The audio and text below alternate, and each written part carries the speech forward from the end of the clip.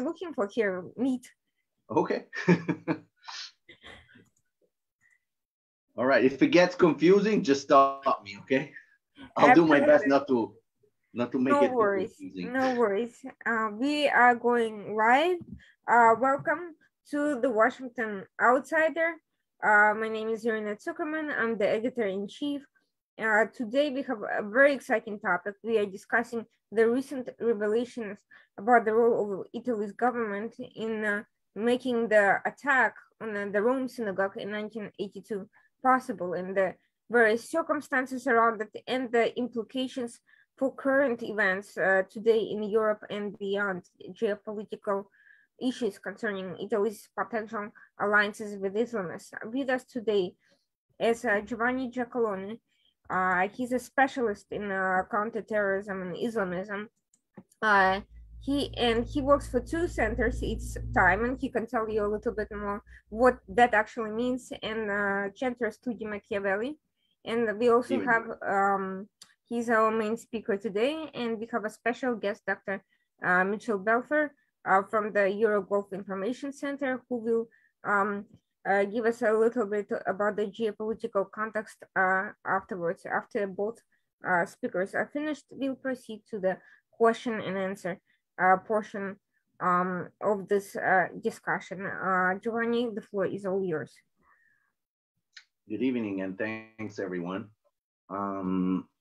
I thought that considering that we have this very interesting news that came out last week in Italy about the October 9th, 1982 terror attack against the Great Synagogue in Rome, I thought that it would be the case of not only explaining what this is about, but making a broader, giving a broader picture of the whole situation, because this single case is just one small piece inside a wider perspective that we need to understand. We have plenty of information, so I'll try to make this as clear as possible. And I mean, if there's anything that it's confusing, just stop me and ask. Okay. Okay, here's what happened last week. Newspaper Il Riformista wrote that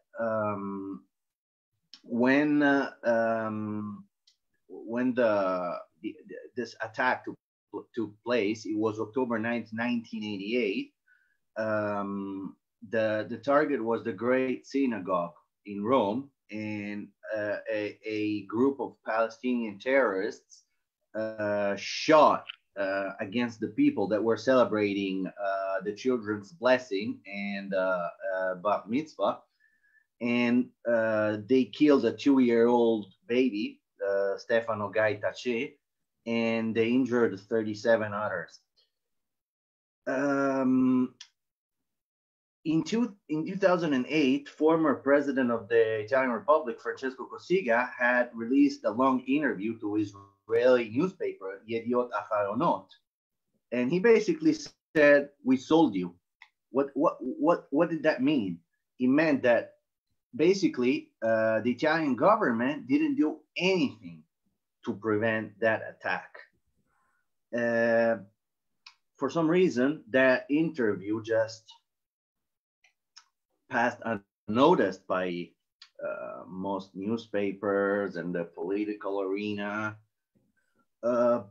Now, with the new revelation, it turned out that between June 18th, 1982 and October 2nd, so, we're talking about just a few months, the Italian intelligence sent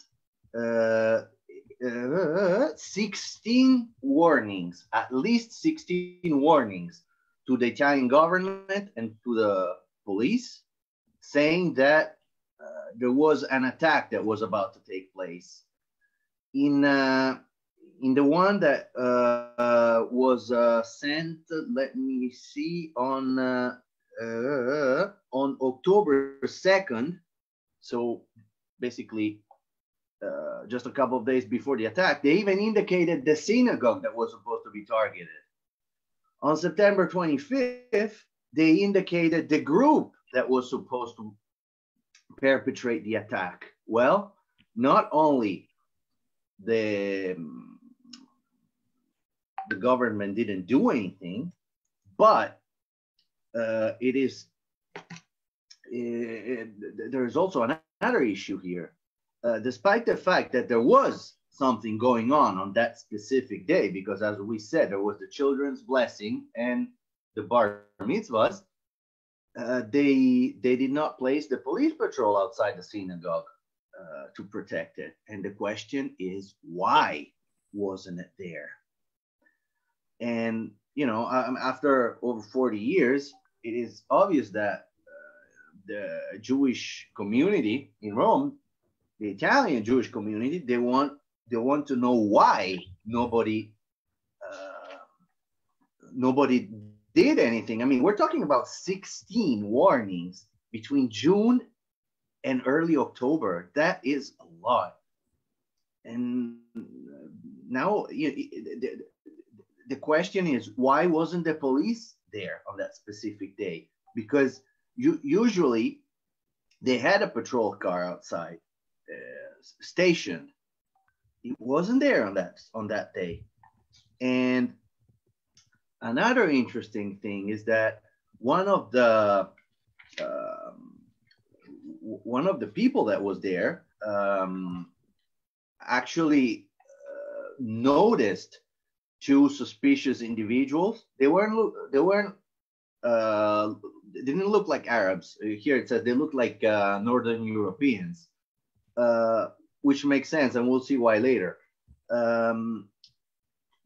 He saw them, and you know, they were just standing there, and then they just moved away. And when the Palestinian group came out and they started shooting, they were totally out of the line of fire, and nobody was ever convicted for that attack.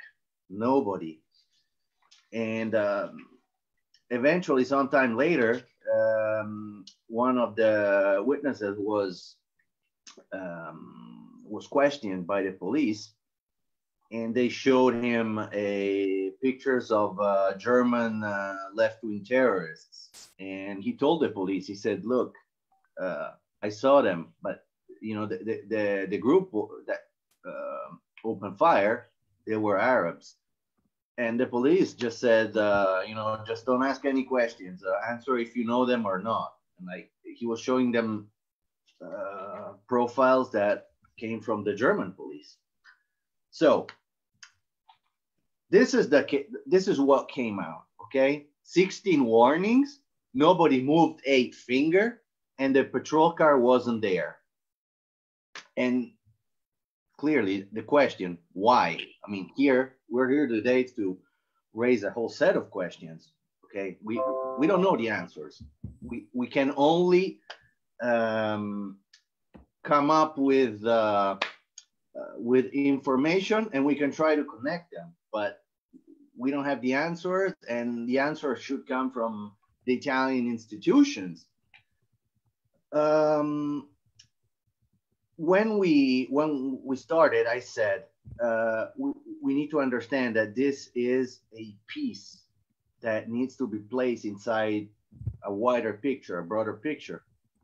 So what I want to do is take a step back and go to the 1970s when Palestinian terrorism was constantly striking in Europe. And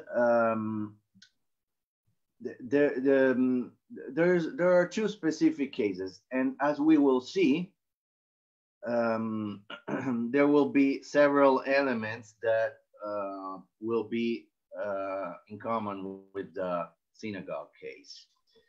Please let me know if you need hosting rights so you could share materials.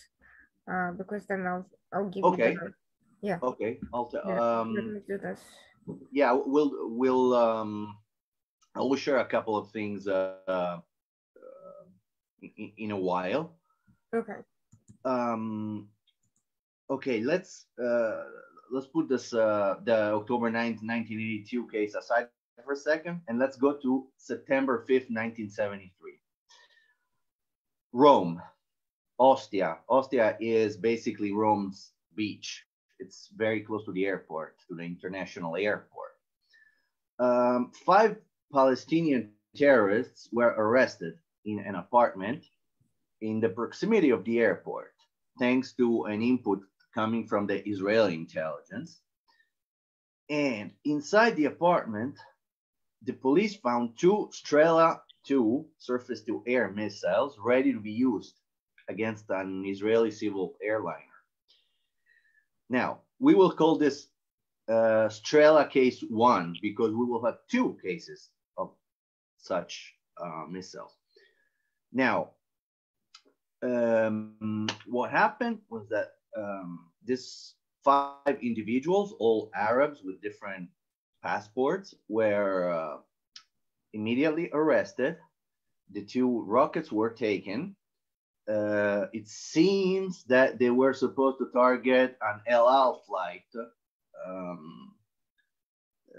either arriving or departing from Rome. It is not clear. Some even claim that it was supposed to be for Golda Meir, but Golda Meir traveled to Italy in January. So there are some details that are not clear. What we do know is that there were 5 Arab terrorists and 2 Strela missiles. Now, listen to this. 2 of these 5 terrorists were released on bail, transferred to an Italian intelligence flat, and the following day, they were secretly flown to Libya on board an Italian Air Force flight. Among the members of the Italian intelligence on the plane to Libya, there was Colonel Stefano Giovannone. Okay, let's keep this name in mind because he will constantly come up in other cases too. So 3 are left to await trial. 2 are secretly transferred to Libya, and none of them will be convicted, of course. The following day, or 2 days later, I'm not sure if it's a matter of a couple of days, the same aircraft with the same crew, not the 4 intelligence officers, okay? I'm talking about the crew, the pilot, and well, the same exact plane, which was a Douglas C-47 Dakota named Argo 16, used by the secret organization Gladio, with the same crew, crashed near Venice. No one survived. And who did the Italian intelligence chief of the time, General Maletti, blame? The Mossad, of course. On December 17th, the trial against the 3 remaining terrorists began. And what happened on the same day? Well, there was the notorious terrorist attack at Rome's airport, Fiumicino. 34 dead and over 15 wounded. A Pan Am airliner was attacked with phosphorus bombs by a Palestinian group, and then a Lufthansa airliner was hijacked.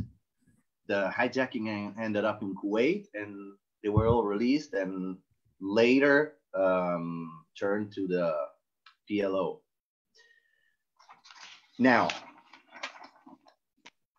I know that we have different cases, but it's important to make the connections, okay? So please try to follow me, and if there's something that's not clear, just ask. No worries. Now, this 1973 case, we called it the Strela 1 case. Okay, so we have a cell of Palestinian terrorists that are detained in Rome with missiles. They are arrested. Two of them are exfiltrated to Libya. The other three go to trial on December 17th of the same year. And on the same day, there's a terror attack at Rome airport. Okay. Now, let's go forward of a few years to 1979. Okay, the night between November 7th and November 8th, 1979. We're still in central Italy. Okay, we are in Ortona, which is a port in the Abruzzo region. What happened is that three members of the Italian radical left group Autonomia Operaia reached the port of Ortona from Rome. They were members of the Collettivo Policlinico group of Autonomia Operaia. They reached the port with a van and a car, two in a van, one in a car, and they're just waiting near the port. This presence is noticed by someone who calls the police. The police arrives and searches them. What was inside the van? Two Strela rockets, same type as the one uncovered in 1973 in Ostia. So in the meantime, there is a boat that has been waiting at the port, and when they see that there's something going on, they hit the road. They leave. They hit the sea. They leave. On board that boat was an individual, a Syrian weapon trafficker known as Nabil Kadura.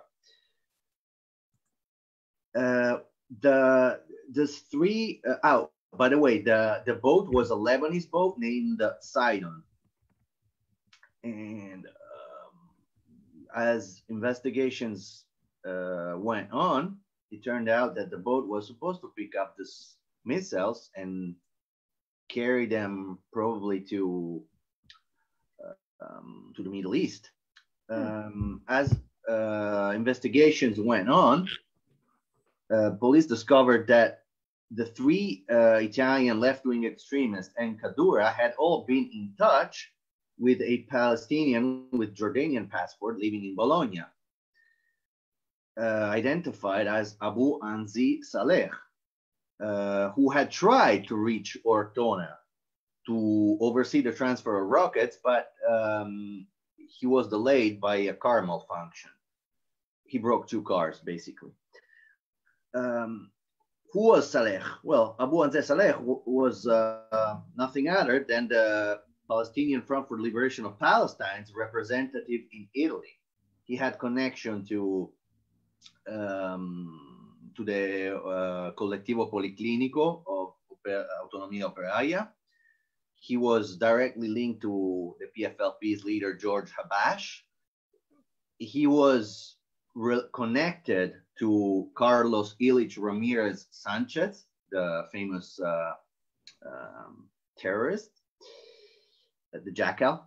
And listen to this. He was very close to Colonel Stefano Giovannone, the same Italian intelligence officer who took the two terrorists in 1973 over to Libya. Now, Giovannone was a high-ranking member of the Italian intelligence, and he was station chief for years station chief of Italian military intelligence in Beirut during the Civil War years. And he was also Aldo Moro's main man on Middle East issues. Now, Aldo Moro was Minister of Foreign Affairs and then president of prime minister of Italy. He was famous for his Lodomoro, which is now known to basically everyone. It was a deal made by Italy and the Palestinians. Italy offered not to go after them if they transited or used Italy as a hub or to try to transfer weapons, and in exchange, the Palestinians would not perpetrate attacks against Italy and Italian interests. Careful, Italy and Italian interests, not Israel, not the United States.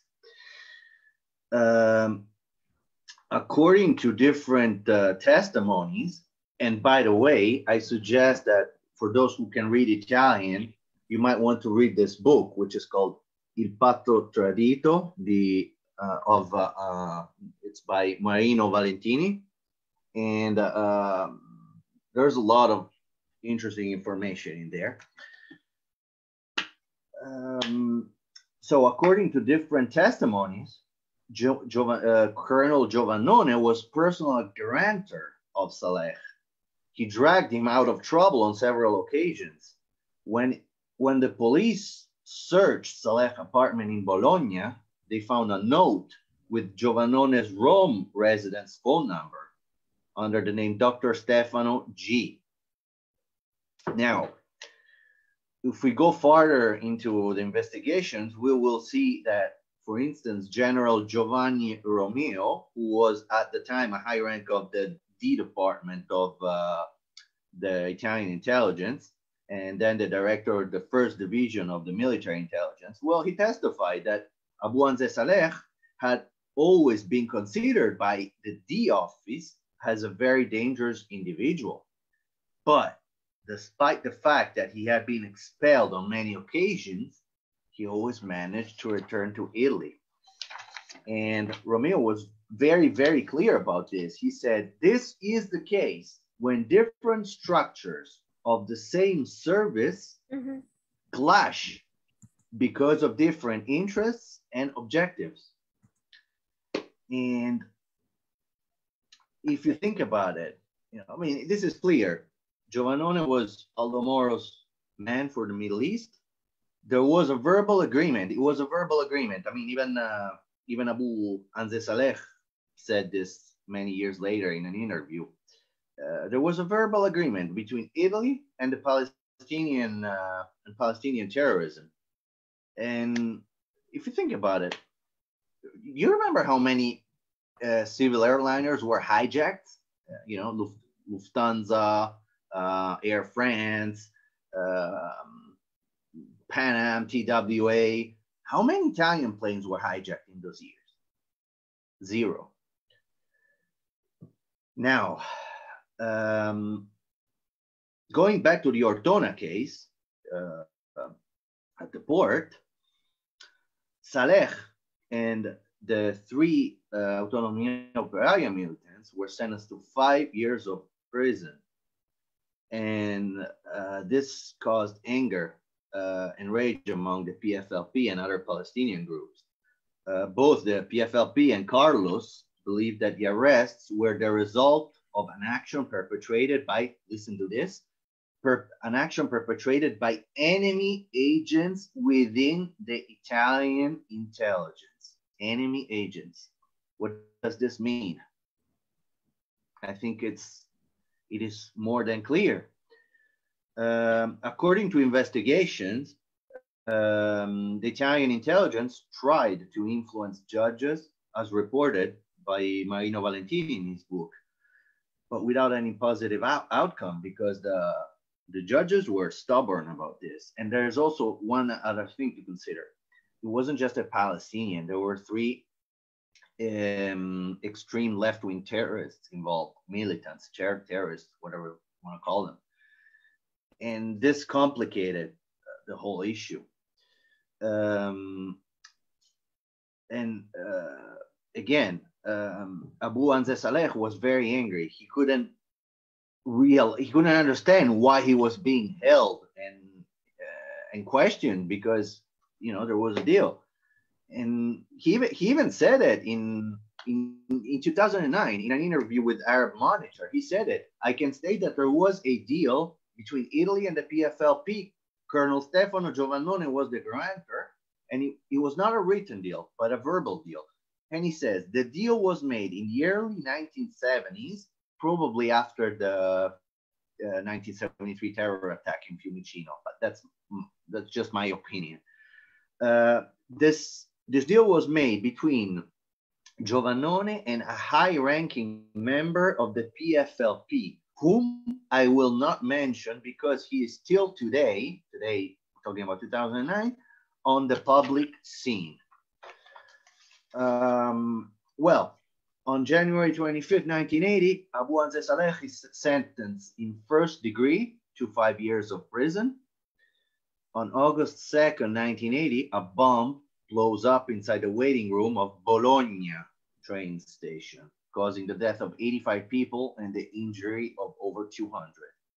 Where was Abu Anzeh Saleh residing in? Bologna. Where does the bomb blow up? Bologna. The explosion collapsed the roof of the waiting room, destroyed most of the main building, and even hit a nearby train. Several members of the neo-fascist terrorist organization Nuclei Armati Rivoluzionari, means armed revolutionary nucleus, were sentenced for the bombing, although the group always denied any type of involvement. The head of that group said, I killed a lot of people, but I didn't do that. Many years later, new information emerged on international terrorist networks and Italian intelligence. Secret agreements with the Palestinian leadership tied to arms and trafficking between the PFLP and Italy, and a warning to the anti-terrorist secret service 3 weeks before the massacre were discovered.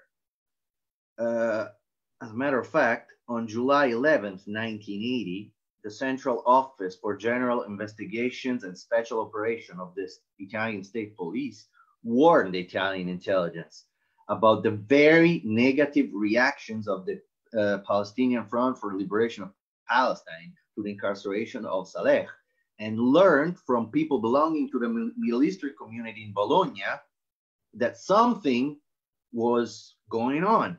Let's keep in mind that Bologna had a conspicuous Middle Eastern community already at the time. It is also important to recall that Thomas Kram, who was the member of a German terrorist group, and he was linked to Carlos the Jackal and to the Palestinian, was in Bologna on that specific day. And he was in Verona 3 months before. According to investigators, Verona had, it was in Verona that the PFLP had a weapon warehouse. On November 17, 2005, a prosecutor in Bologna opened a case against unknown individuals. And according to media reports, in 2004 and 2007, Francesco Cossiga, the former president of the Republic who released that interview to Yediot Aharonot, suggested that there was a Palestinian involvement in that case. Now, let's stop for a minute and look for some common denominators, okay? First of all, if we take the two Strela cases that we've seen, the 1973 and the 1979, we will see that, first of all, there's an involvement of Palestinian terrorism. This is the first common element. Second common element, the presence of Strela 2 rockets. You know, in these years, there were all this Strela Sam traveling through Italy for some reason, okay? Then what do we have? We have trials that are followed by terror attacks.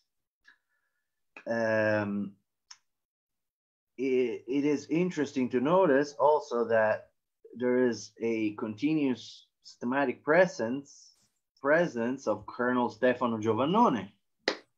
And listen to this. the defendant lawyer for both cases, so the 1973 and the 1979-80 cases, well, it's the same lawyer. It's an Italian lawyer who was also working for the Italian embassy in Libya. How about that? I'm not finished. That was quite amazing, I have to say. It's But just, I mean, it's nothing. It's all public. I mean, I didn't make any personal discoveries. It's just a matter of connecting the dots, really. well, that's the problem is most people don't bother doing that at all and miss important information relevant for other things. By the way, you wanted to share a couple of items. If you need to do that, I can give Yeah, you that's the for the second part, because okay. now we're still in the 1970s and the 1980s. Then we'll come to the contemporary time, and we'll share that, because we'll see that there are strange things going on still today. Absolutely. So what happened? Some journalists have linked this Strela 2 case, the Ortona case, to the disappearance in Beirut of two Italian journalists. That same year, 1980, it was a summer. We had on early August 2nd, we had the terror attack in Bologna. At the end of August, Graciela De Palo and Italo Toni, who are working at the time, I think for Paese Sera, traveled to Beirut, to Damascus, and then to Beirut. De Palo, in particular, she was a very smart journalist who had been working on weapon trafficking business between Italy and the Middle East, and she also had an interest on Colonel Giovannone, and she had begun to investigate the Bologna terror attack. On August 24th, that same month, they reached Lebanon on a trip that was organized by PLO representative in Italy, Namer Hamad. And they're hosted by the PLO at the Triumph Hotel in Beirut.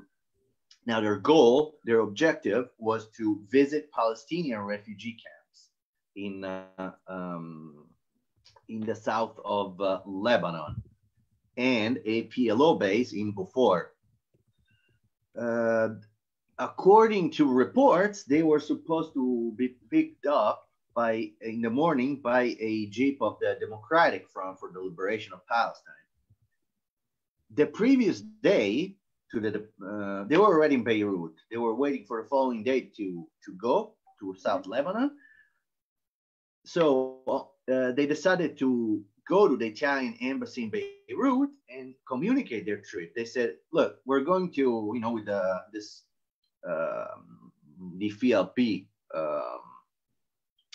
car to the south of Lebanon. We want to visit, the base and the refugee camps. And if we don't come back in 3 days, then start looking for us. On the following morning, someone did pick them up, but it was not the DFLP jeep, because the two vanished and they were never found. Now, according to investigations, the Italian embassy did not activate until the end of September. The end of September. And guess who was in charge of the investigation?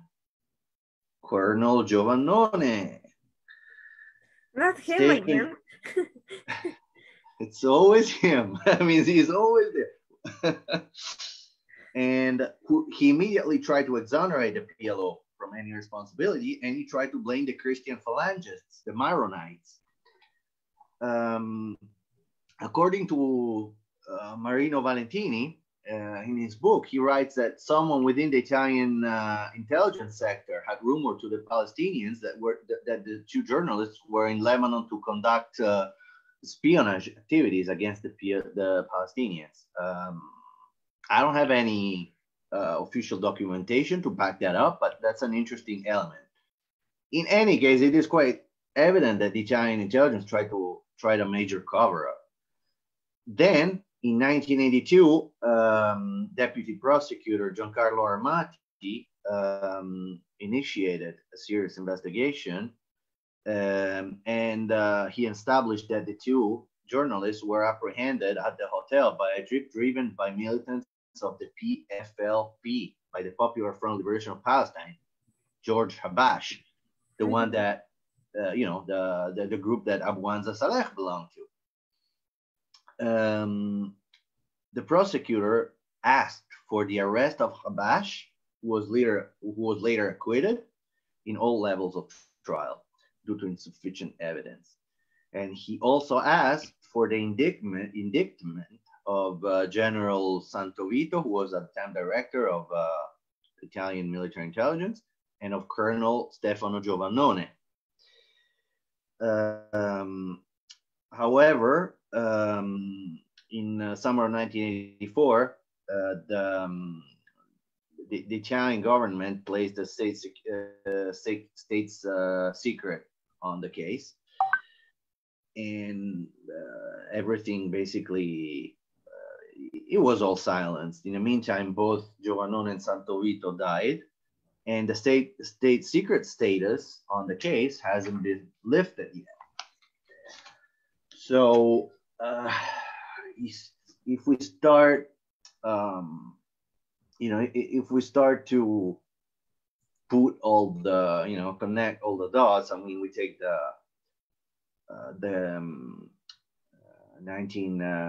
October 9th, 1982 terror attack against the synagogue in Rome, when, despite the 16 warnings in 4 months, nobody moved a finger. And we take these three cases, the two Strela missiles cases, and disappearance of the two Italian journalists in Lebanon. It's the thing becomes thick. And let me just remind you one last thing. I won't get into details, but in October 1985, when the Italian cruise ship Achille Lauro was hijacked, you remember the case? Okay. What happened? At some point, the terrorists, including its leader Abu Abbas, they were being transferred with an Egyptian airliner. I think it was in Tunisia, from Egypt to Tunisia. The plane was let's say hijacked. The route was diverted by the U.S. Air Force to the NATO base in Sigonella, Sicily. Well, what happened? It's probably one of the most ridiculous situations I have seen. The Italians, the Americans moved in with special forces because they wanted Abu Abbas. Let's not forget that Abu Abbas and his terrorists murdered an American Jew on board that ship. He was on a wheelchair. They shot him and they threw him at sea. So America had all the rights to ask for them to be handed over. Well, guess what? The Italians surrounded. Well, the Americans surrounded the plane, the Egyptian plane. The Italians surrounded the Americans, and basically they said no because it's against international law. He had to be tried in Italy because the ship was Italian. Yeah, but they murdered an American citizen, and they basically, in my opinion, they protected Abu Abbas, and now everyone can make their own assumption, connect the dots, and they can get an idea on what happened, what was going on in those years. And this is why I was saying that, you know, the 1982 attack in Rome against the Great Synagogue is just one small piece of the puzzle. And now, I don't know if you have any questions, because then I want to make a small short bridge and pass on to the contemporary events that are worth Sure. discussing. All questions I'll leave for later, so please proceed to everything you need to say. So what well, first of all, I think that it's a must to cite a book in Italian. I hope it will be translated into English because it's amazing, by Francesca Musacchio, a friend of mine, who wrote in Italian. It's called La Trattativa Stato Islam. It's the state Islam negotiation, where she basically explains how there are some things that should be pondered. She clearly stated it in an interview. She says that there are a lot of inconsistencies and contradictions in Italian politics when it gets to face. Now she's talking about Islamist terrorism. Okay, she's basically saying, okay, we know that in the 1970s we had a deal between Italy and Palestinian terrorism, and she says there are still strange things going on in Italy when it gets to Islamist terrorism.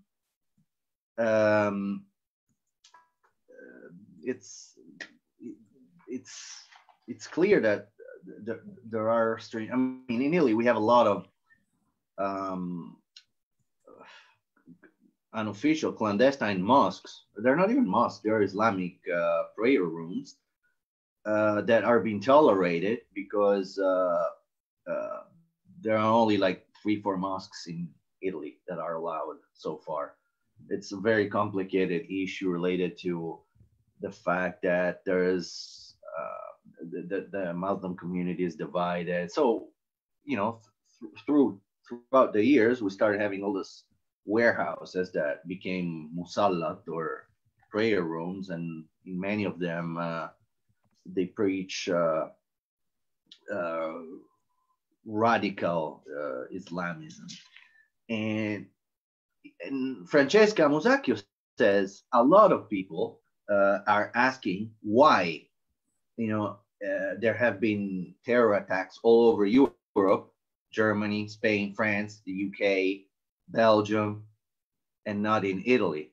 And I mean, I was asked the same question by European and American colleagues on many occasions, and I don't have an answer. I can only make some assumptions, and that's what you know, I want to try to do today, or at least expose a few strange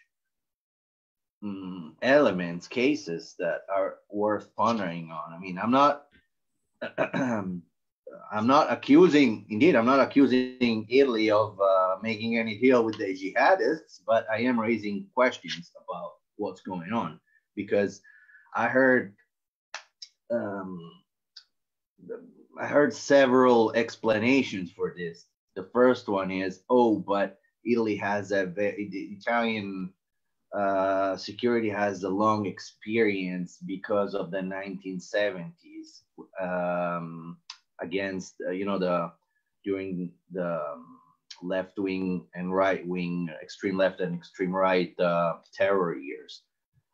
Okay, I am not going to agree with that, because first of all, other countries had the same issues. I mean, the Germans had it with you know, the Red Army Group and the Baader Meinhof. France had its own issues. The UK, I mean, we all remember the IRA.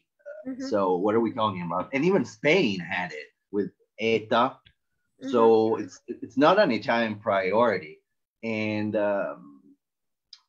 some even said because they have experience with mafia, but mafia is something else. It's organized crime. It's even former Interior Minister Marco Minniti said they're two different things.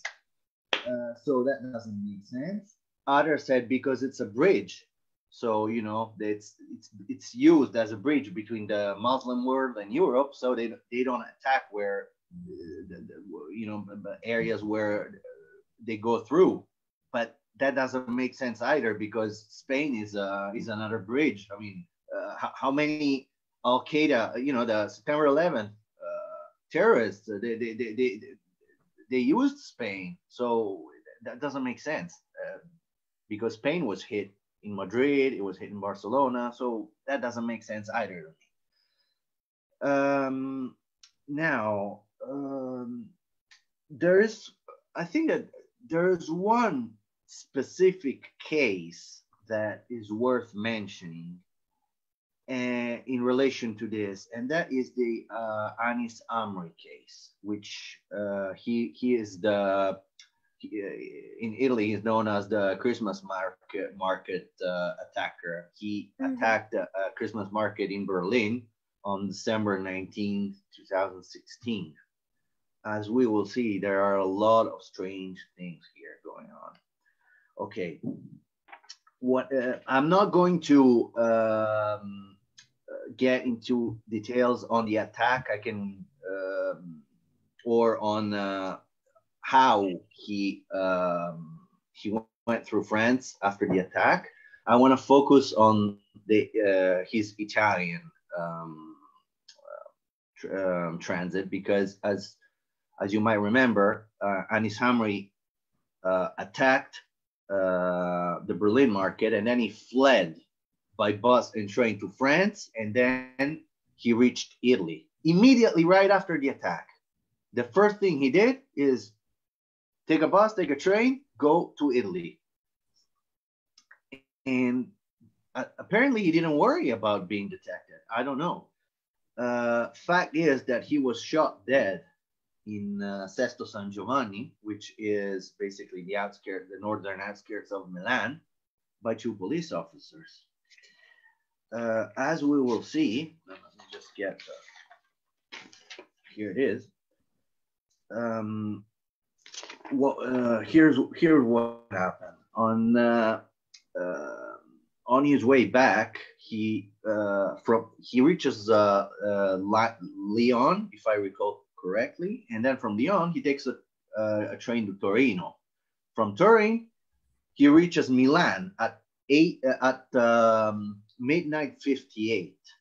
Okay, on the between the 19th and the 20th of December 2016.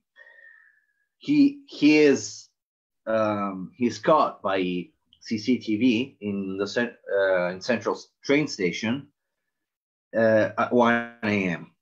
Then from the Central train station he walks to Piazza Argentina, which is less than 1 kilometer away by foot. He gets there at 2:15, so it took him approximately an hour to get there. Why? Nobody knows. At 2:40 a.m., he boards a bus in order to reach the Sesto San Giovanni train station. Now the question is why? I mean, Milan's train station has all sort of connections. Bus, train, can go anywhere. Why go all the way up in the northern hoods to Sesto San Giovanni, which is it's basically it's a sleeping city, where people sleep there and then they go to work to Milan. So why? It doesn't make any sense. And he didn't have any problems. He just walked around without any problems. Just a few hours earlier, he perpetrated an attack in Berlin, and now he's just walking in the middle of the night. Not even, during the day, there are a lot of people around, but in the middle of the night. And I know Milan pretty well. That's not an area where you want to walk on your own because you know, the part that connects Piazza Argentina to Stazione Centrale, it's quite unsavory. What happens? He reaches the train station in Sesto San Giovanni. He tries to get inside, but it's closed because they shut it at night. And at that point, he is noticed by a patrol car. They notice him as suspicious, so they try to stop him. They actually do stop him. He pulls out a gun, and they exchange fire, and Amr is killed. And that's quite strange. Now, another very strange thing is that immediately after the exchange of fire, the names of the two officers that shot him are posted online by the Italian government, and the Ministry of Interior Affairs, Minniti, goes on press conference and makes their names again. And everyone was like, what the hell is he doing? I mean, you don't do that. You don't do that. You don't say names and last name of someone who just shot a major terrorist. I mean, I have right here, because they told him, they said, you know, what are you doing? I mean, let me find it. Yeah, he said that, he basically said that, well, you know, because at the time we didn't know that he was Anis Amri. So, you know, by the time the shooting took place, one of the two agents was wounded. And so we decided, you know, the maid had already been made. Yeah, but you know, there's a terrorist on the run. You know that he might very well be transiting anywhere in Europe. It's not exact. I mean, shootings in Milan are not that common, street shootings. Okay, so you know that just a few hours before there was a terror attack in Berlin. You know that there's a shooting. You might as well want to wait. You know, and and then he also said, no, but we don't have to show that we're scared of terrorists. You know, we're not afraid. Yeah, but in the meantime, they had to put patrol cars outside the homes of the two police agents, because, you know, obviously there was a risk. And this is a very, very strange thing. And let me just add one last thing. I have no explanation to the thing that I'm about to show you, but it's worth watching. Now, how can I upload a file? Let me give you hosting rights, and then you'll be able to share your screen. All right. 1 second. Host. Okay, now you can share screen and upload it through there. If you look at the line of items at the bottom of your screen. Okay, hang on, at the bottom, right? Yes. Share screen. Yes. Okay, hang on. Let me take the file out.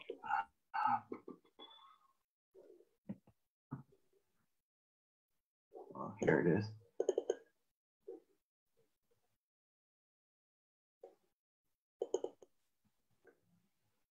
Okay, let's see if it works. I've never done this before. Share screen. Okay, can you see it? Yes. Okay, now, you see the red star? Yes. Okay, that's Sesto San Giovanni's train station where Amri was shot by the police. You see the blue star? Yes. Okay, well, Amri attacked in Berlin on board a truck, right? Well, that truck had departed from a company that is based right there. Basically, the truck that was driven by a Polish driver departed on December 16th from that specific location. He drove all the way to Germany, to Berlin. Then, at some point, according to reconstruction, Amri boarded that truck in Germany. It seems that he hijacked the truck on the afternoon of the December 19th, so on the same day of the attack, shot the driver, perpetrated the attack, and then went all the way back to Milan and to Sesto San Giovanni, less than a mile from where that truck had departed. Now, I'll have to call this a coincidence because I don't have any element to say that there is something more than a coincidence. But this is a very strange coincidence, in my opinion.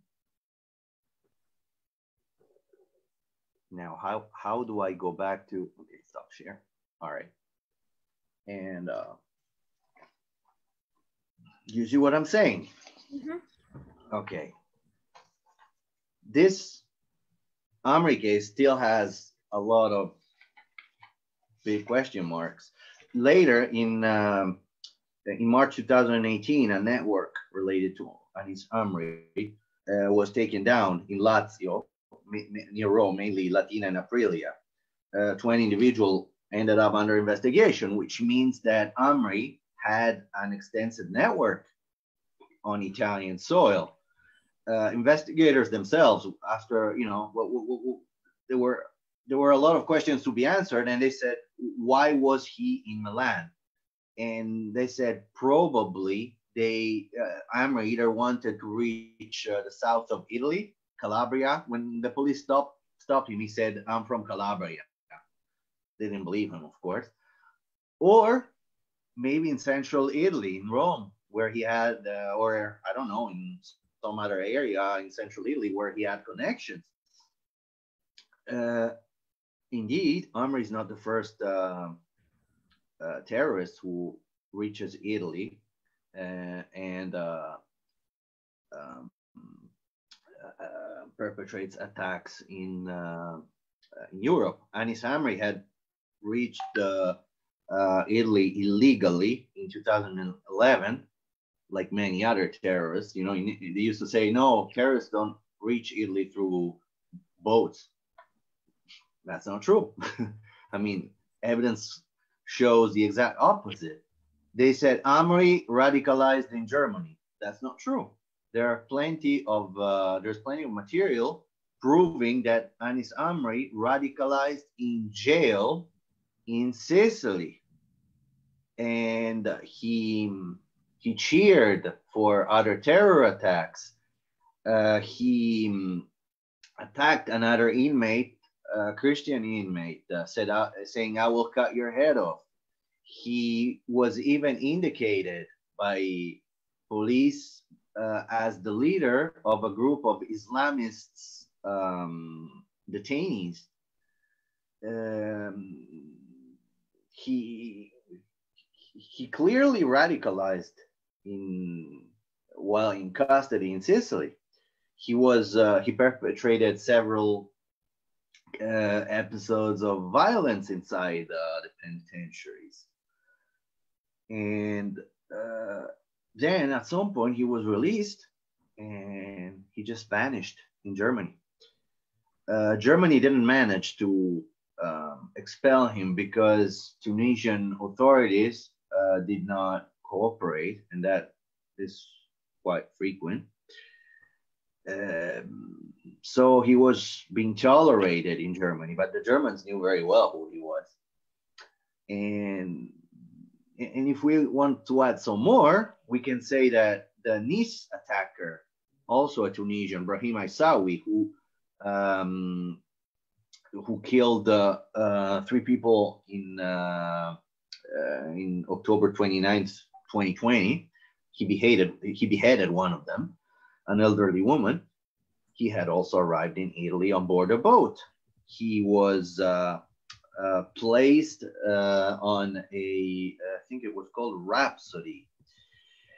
He was placed on this quarantine boat called Rhapsody, and because of COVID, and transferred to the port of Bari, where he was identified by Italian authorities and given a notice informing him of his expulsion from Italy for illegal entry, which basically means we give you this paper and you just have to leave voluntarily. And, you know, that's really going to work. At this point, the Mr. Awissawi, who had already been radicalized in Tunisia, and we have evidence of this. We wrote about this on the Italian Team for Security and Terroristic Issues website. He was released, and for a month he was in Sicily, and then he just took a train to Rome and then to Nice, where he perpetrated the attack. This is another interesting case that might be worth some further questions. And then there's a political issue as well, because well, it's not just political. You might remember in October 2009, the Times. By the way, I'm just showing some cases of strangeness going on. Okay, so I showed you the Amri case. I showed you the Awissawi case. These are just two. There are others, but you know it would take too much time to go through them all, and also probably the most significant. You might remember that in October 2009, the Times came out with an article that enraged the Italian government, saying that Italian soldiers in Afghanistan paid bribes to the Taliban in order not to be attacked. And this became a problem with France, because in 2008, 10 French soldiers were killed and 21 injured in a region that they believed relatively peaceful, because the Italian, according to what the Times said, the Italian intelligence service had been paying local insurgents to hold off and basically not to be attacked. And the Italian military had showed off to the media as a successful example of hearts and minds operation. Well, according to the Times, they were paying the Talibans not to be attacked. They didn't tell the French when the French took over, they were attacked. And now, clearly, I think that the Italian government even started legal action against the Times. I don't know the outcome, but France said, well, we cannot prove this, we don't know. The US Embassy made no comment on that.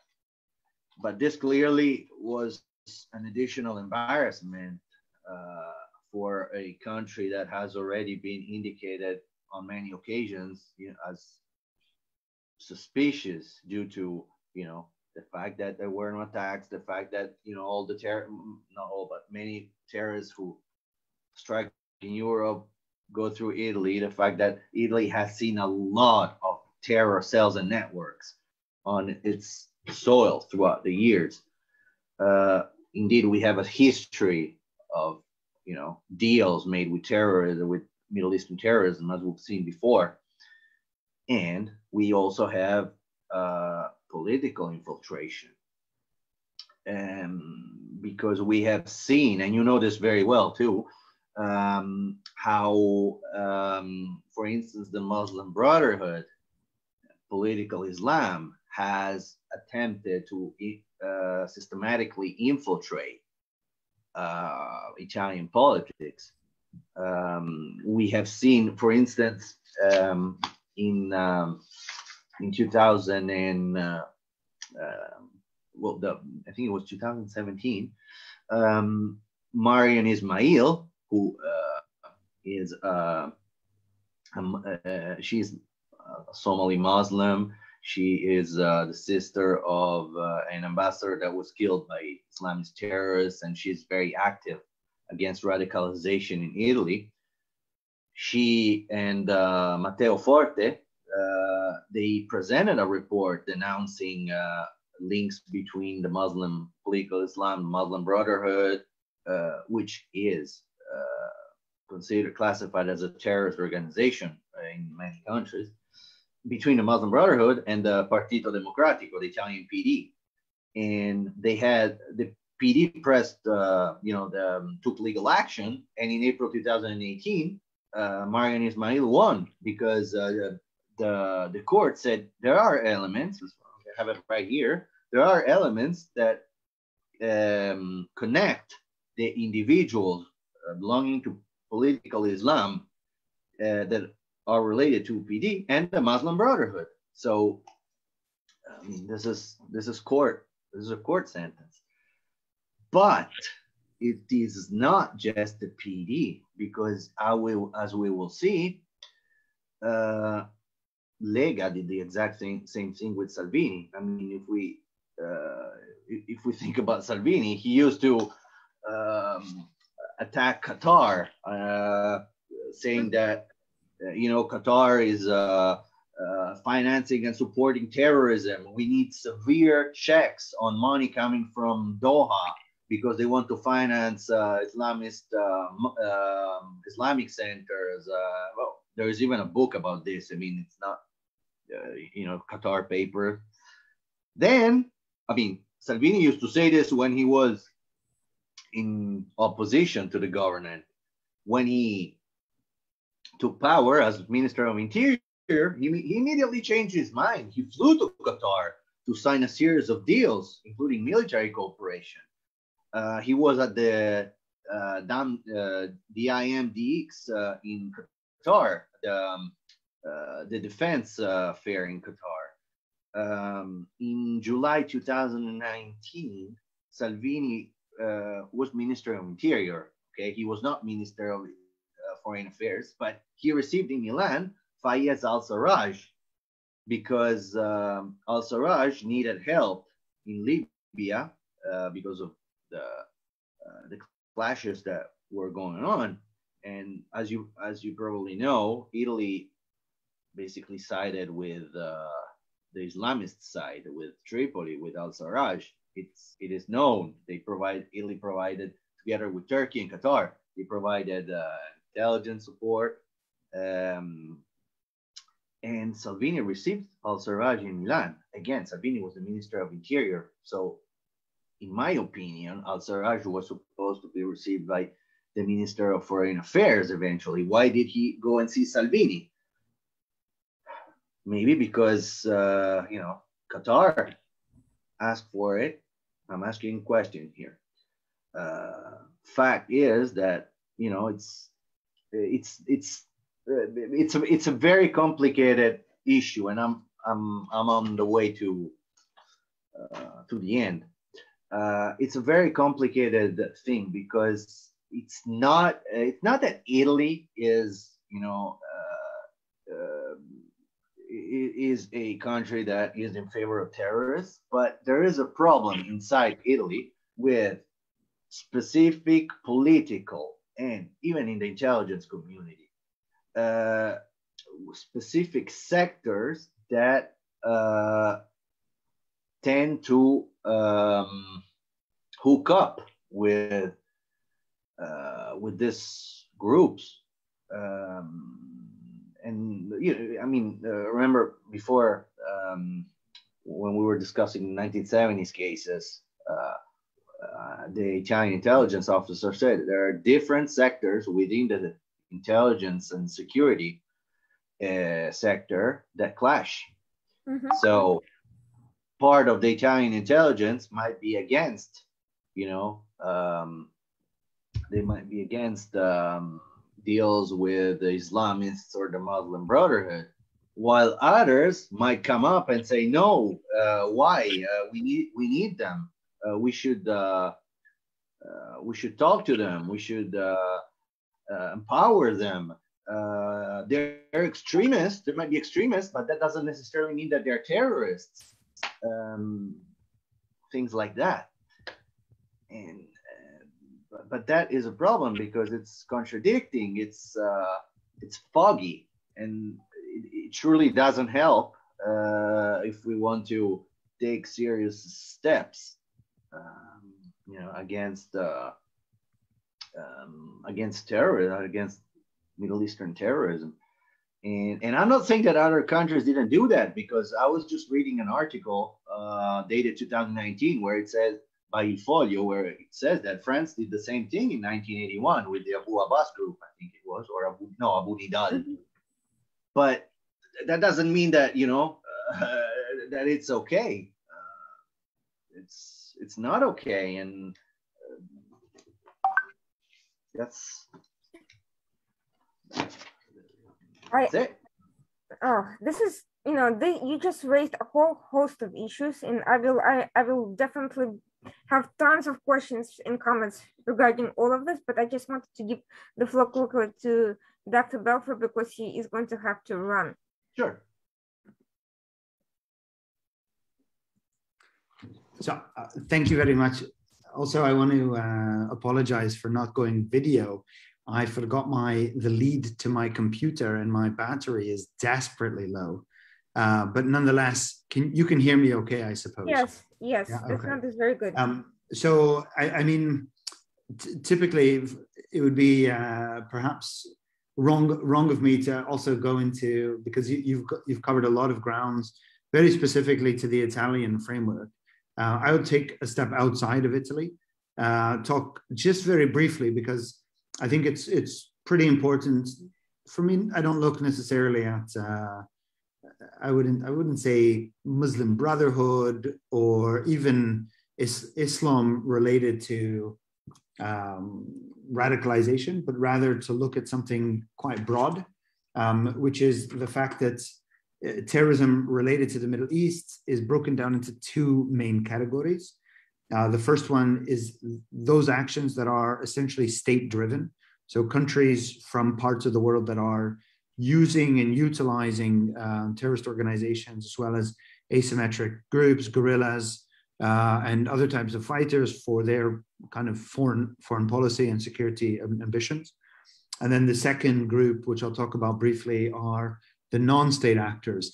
Very often we can get confused and we talk about lone wolves, or we talk about, self-radicalized individuals. I don't really believe that this is something that takes place. Usually there's a framework, a political framework, and that framework has goals, or rather the political ambitions of those, whether they're non-state or state actors, they have goals, and we have to look at the goal orientation of what these different groups are seeking to achieve. So the first one I would like to talk about are the larger, the state-driven the state-driven actors. We call these the twin peaks, actually, of global terrorism today. Usually, we used to refer to it in a context of Shia or Sunni. I don't think that's appropriate anymore. I think that those kind of labels are pretty false. Instead, we look at it as those countries that are quite comfortable in using terrorism as a tool to advance their ambitions, and those other groups and non-state actors that are using those same tactics for their ambitions. But the question is, what are the ambitions? So if you look at what if we started with the large state-driven or even proto-state-driven ambitions are, first and foremost, we look at something called the Big World Network.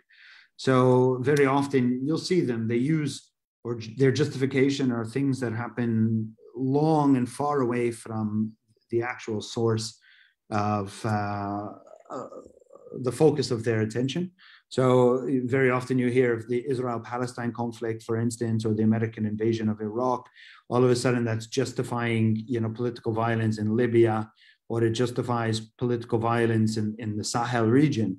Of course, these are large and gross exaggerations. I don't think there's ever been a Libyan that's stood in, in defense of Palestine.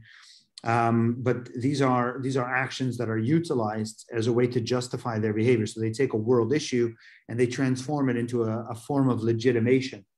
It's very interesting because here states will use these asymmetrical groups to advance very different sets of interests. Very often this is based on deterrence or coercion. It's about equalizing a playing field. So for example, if a group is sponsoring let's say a terrorist organization here in Europe, we of course know of Hezbollah. Hezbollah recently got banned out of Germany in both its political and its military wings.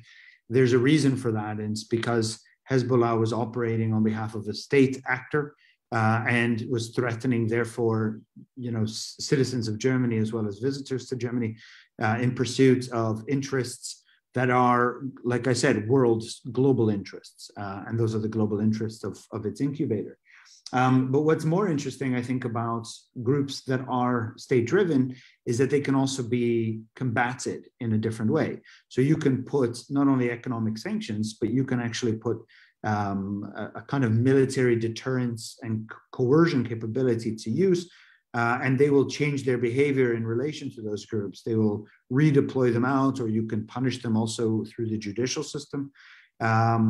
So there's a way that you can actually pressure those groups. So they're not as fluid and they're not as flexible as some of the other groups, those that are non-state driven. And that's essentially what I'd like to spend the little bit of time that I have on this, because the larger groups, the state-driven groups, they are very rigid in their structures. There's a clear hierarchy, there's a leader and there's a follower, there's somebody who gives the order, and then there's the executioner who fulfills it. When it comes to the non-states, you're talking about something called small world networks. Small world networks are, and this is, I think, something very interesting to complement what Giovanni had been saying about radicalization, for example, in prisons, because here you have something which is called a halakha system. The halakha is essentially a study group in Arabic. But it's only through the generation of these study groups and very small organizations that basically have no contact with each other that allows them to be so fluid. Radicalization takes place within those groups. And usually you can find the person who does the radicalization and those who are susceptible to it. So messaging is very important. You'll find it's very much like street gangs, where you don't have very much flexibility in your social life. So if you belong to a halakha, that's your morning. Somebody from that group will pick you up, take you to school. You'll hang out with them in school or hang out with them in your job. During lunch, you'll spend with that group. And after, in the evening, you go study or do whatever it is that you do with that same small group of people. So your eyes are never really leaving that small kind of sub-community group. Now, what's interesting here is that these are what develops the cells, the clusters, and only through there do you get your hubs or your nodes. Now, these guys are very fluid, and radicalization, that's why radicalization takes place in prisons, where you've got these sub-state communities. It's why it takes place in schools. It's why it takes place mostly among the youth. Most radicalized individuals are young. They're not old, because as you're older, you're not as susceptible. You're more cynical. You don't necessarily believe that much. Even if you're religious or you're not religious, you don't really believe in people anymore. Because you don't believe in people anymore, it's very hard for the messages to be received. So you find that radicalization, and these are two very important features of radicalization. Radicalization tends to take place amongst younger people, and the radicalization process starts at a period of, you become a kind of extremist radical, and then in a very short period of time, that radicalization can be utilized for extremist violence. And this is like this jump from being an extremist to being somebody who's comfortable with violence. That is the point of contention or the point of focus when you're dealing with counterterrorism operations.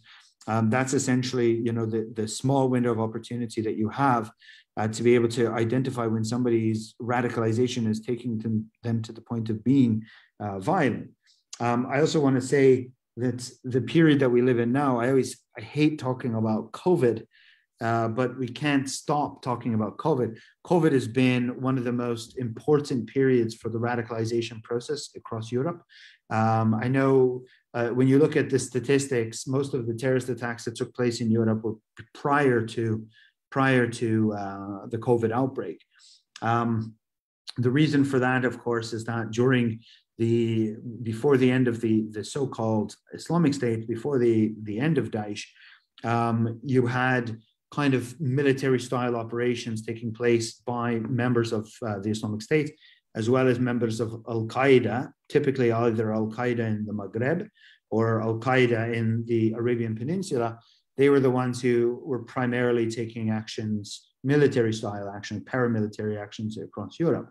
In 2014, al-Adnani from the Islamic State basically told Islamic State fighters not to come to Syria and Iraq any longer because he had already seen the writing on the wall. The Islamic State was going to be defeated, and they wanted to wait for Islamic State 2.0. And the Islamic State 2.0, this mixture of Al-Qaeda, ISIS kind of blending together to develop these clandestine networks across Europe, we're now in a lull. So there are not that many activities taking place, but we should not breathe fresh air, because actually on the horizon is another wave of this type of extremism, because these guys have basically gone underground. The COVID situation has made things much worse, because now you must have heard it. I mean, for recruitment, this is perfect, because they look at, in some of these discourses, they say that this is punishment from God. And when you use and you see this kind of like global flux, you see economies crashing, you see people like coming in and distrust permeating throughout our societies. So it makes it easier for them to also build these kind of sub-state or parallel state enterprises, parallel communities that they're able to recruit more frequently. So the writing on the wall, from my point of view, is that actually we're witnessing the so-called calm before the storm.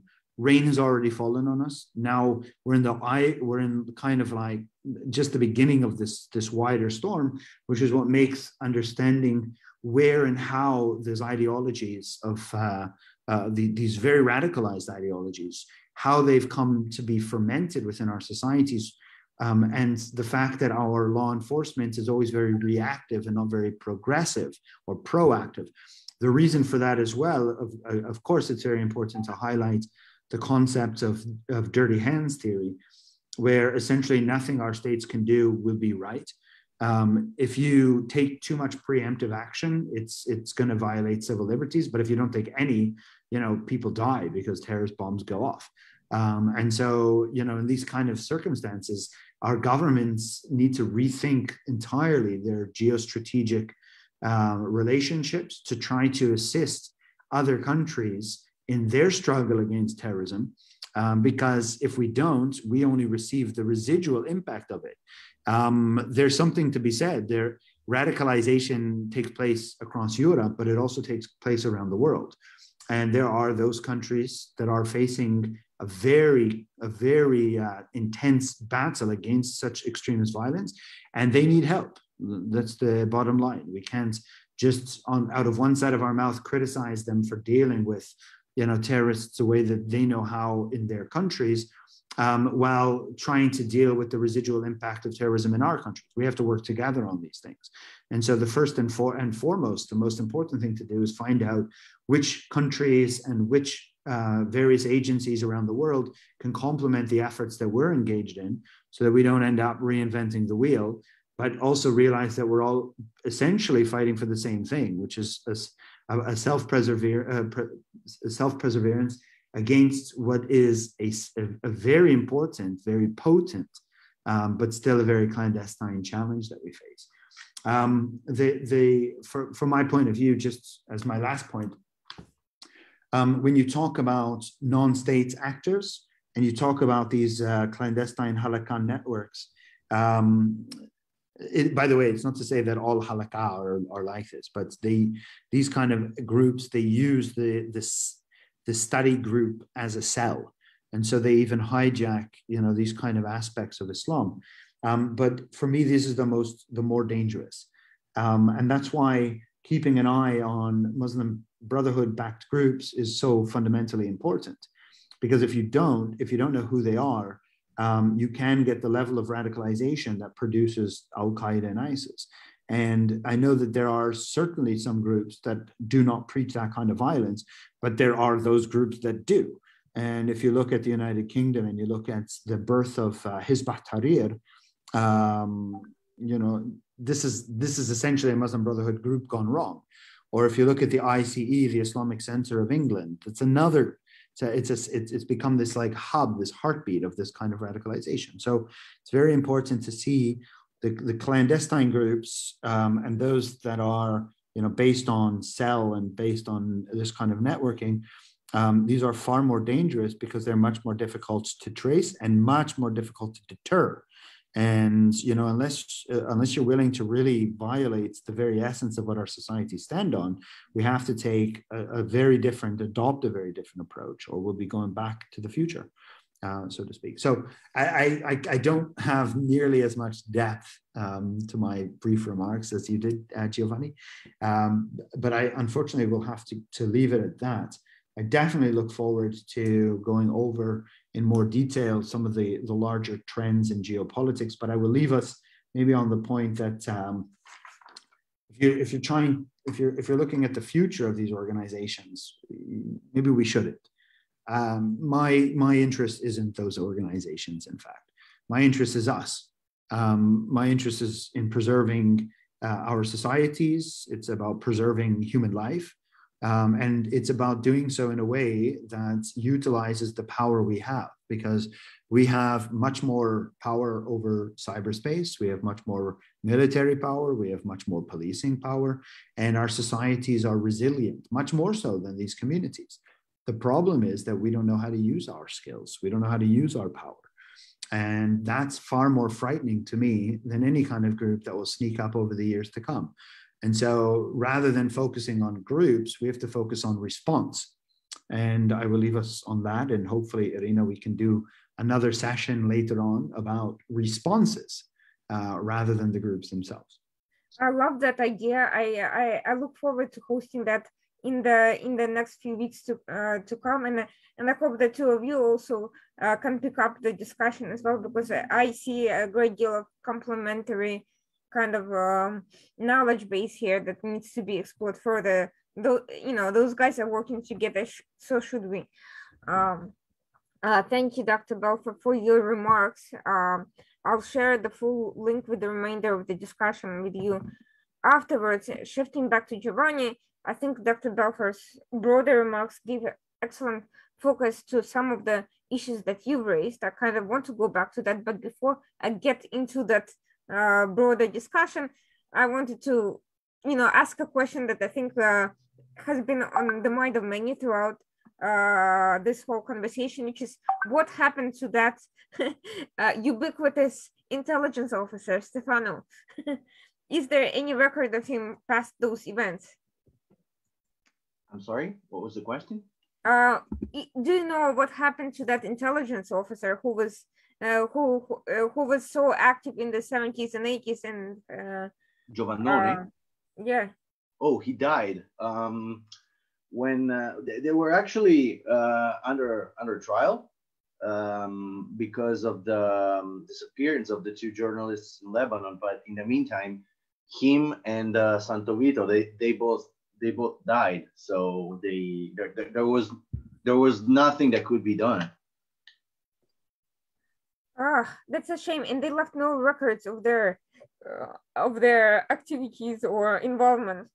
There is, in that specific case, there still is a state secret status. When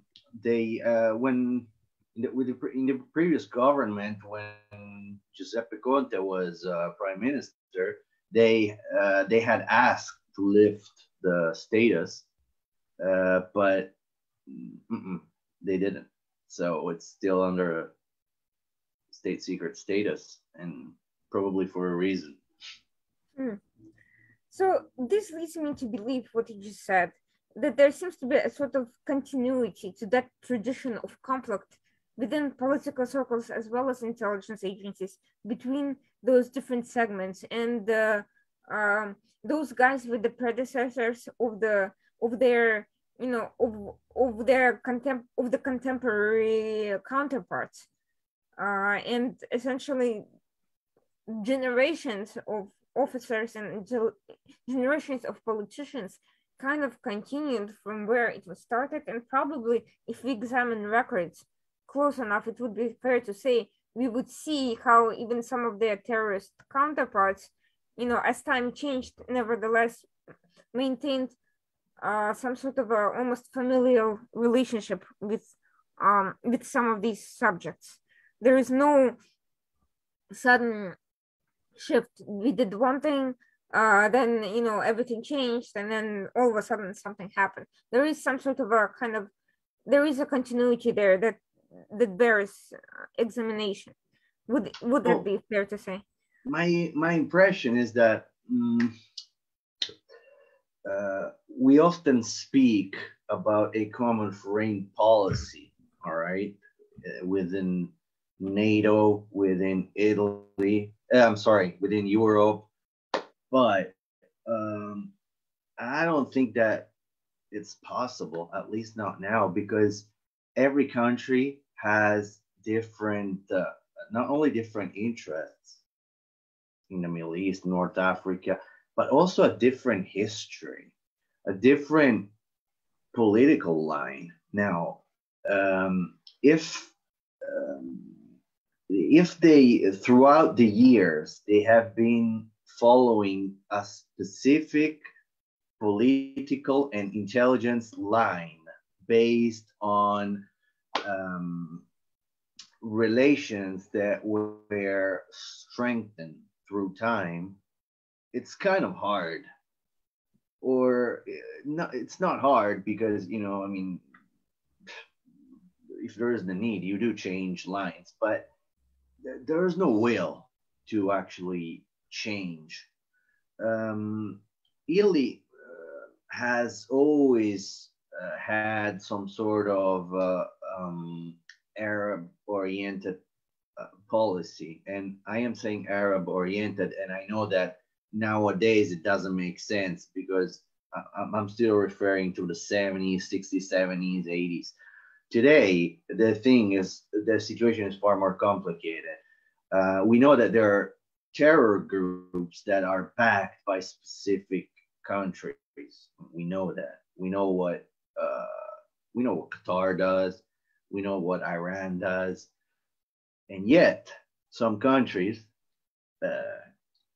Italy, for instance, they still want to maintain relations with Iran, with Qatar. For economic reasons, of course. Even in Libya, we all know Italy sided with al-Sarraj, and it wasn't because Italy liked Sarraj because his personality. It was because of economic reasons, because of a lot of other elements. But I think there is a but. If we know that there are certain relations that are problematic for the fight against terrorism, then we need to be pragmatic about that. It's just I don't see any other way. I don't know if look. Let me give you an example. Egypt, okay, Egypt, al-Sisi. Okay, when Morsi was taken down, Milan, Italy, Milan in particular, became the European capital of the resistance against al-Sisi. I'm not saying that pro-Morsi activists were saying that. We had we had a lot of activism against economic deals between Italy and Egypt, and I think further deteriorated with the Regeni case. In many cases, they pointed the finger against Egypt, but I didn't see anyone going properly and look, for instance, at Cambridge in the UK. I mean, but that's another story. So it's not anymore about who siding with the Arab world. It's a matter of siding with specific sectors of the Arab world. Okay, because we all know that, for instance, the Emirates, Bahrain, Saudi Arabia, they have blacklisted the Muslim Brotherhood. We know that. So that's an important step. We've seen what happened with Hamas in the UK recently. So we should start to seriously ponder about this and be pragmatic, because to me it doesn't make any sense to say, yeah, we want to contrast jihadism and Islamist extremism, but then we go and make deals with the wrong people. We have Islamists just going through the country. We have all kind of strange situation that's just not possible. I just see it that way. I want to ask you a couple of questions related to Dr. Belfast's framing, and because a lot of it really was tying into what you were saying, and I have a couple of questions. One kind of broader and one kind of specifically related to the Amri case. The broader question is, he mentioned the division between state and non-state actors. Now, if we look at the events taking place in the 70s and the 80s, we saw the PFLP, a non-state actor, but it was backed by the Soviet Union, a state actor at the time. And you also had this radical leftist shells that were sort of backed by the Soviet Union, but were also kind of independent actors with their own specific local ideologies that were kind of basically fellow travelers. And then we are seeing, we see a shift into various terrorist groups, militias, ISIS, Al-Qaeda, non-state actors, which are very comfortable doing deals with state actors. Al-Qaeda getting cover from Iran, having specific ties into specific members of various countries, royal families, but not necessarily with the government apparatus as a whole, but specific relationships within those sectors. We see different other proxy groups receive funding from state actors. Hamas, for instance, appeared much later. Muslim Brotherhood, completely non-state group, which nevertheless now is receiving assistance from Iran.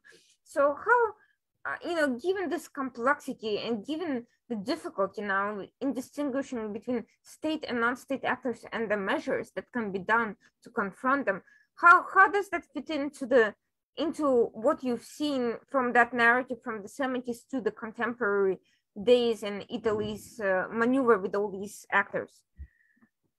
Well, I think that there is an important aspect that we should consider.